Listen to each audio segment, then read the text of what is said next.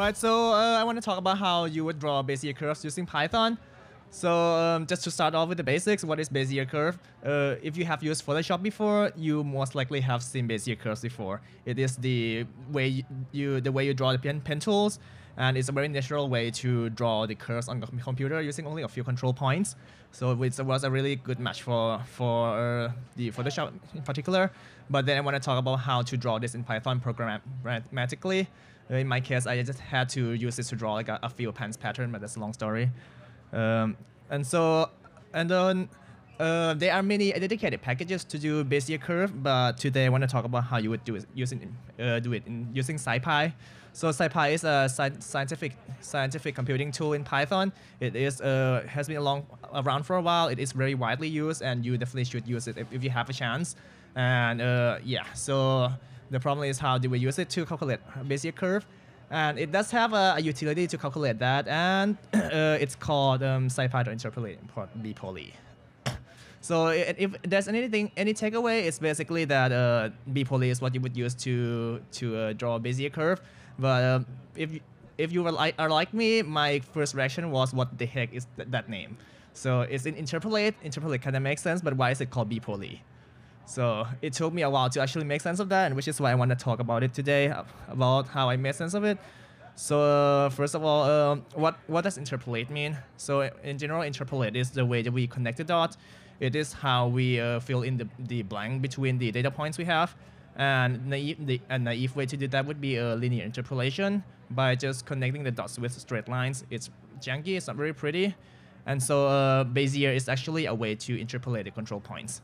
By using techniques that interpolate them, we kind of glide across the points smoothly, and then we start with the first point, we end with the last point, and the other control points kind of control where the curves will end up in.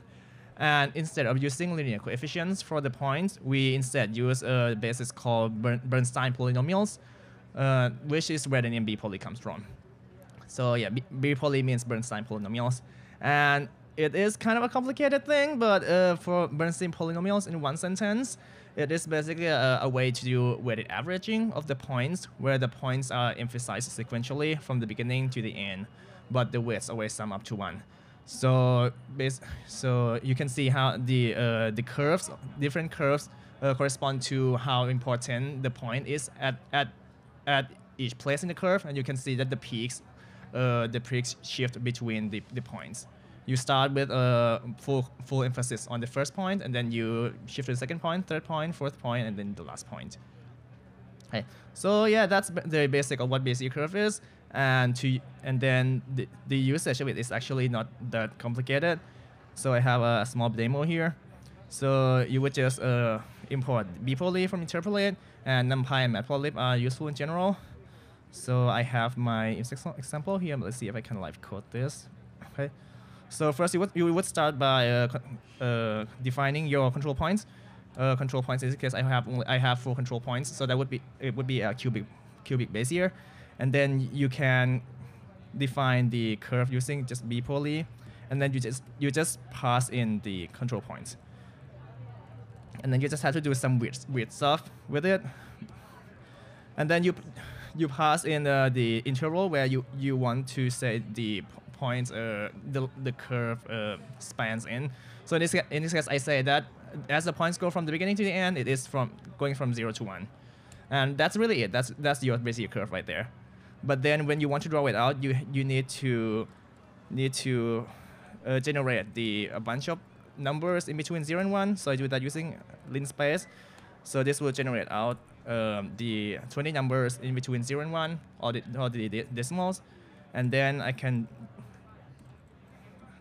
the points can be created by just calling the bpoly object as a function and pass in the number, and you would just get a list of 2-dimensional points, just like that. So it's a really nice syntax, if you ask me. And then when we have that, we can just plot it out.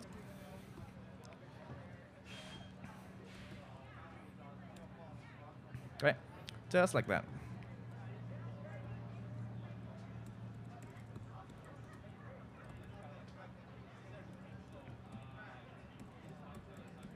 Cool. And if we also plot out the control points, you will see that it would make sense. It would look just like a pen tool in Photoshop, like that. Cool. Oh, okay. All right. All right, that's all I have. We have 30 seconds left, so cool.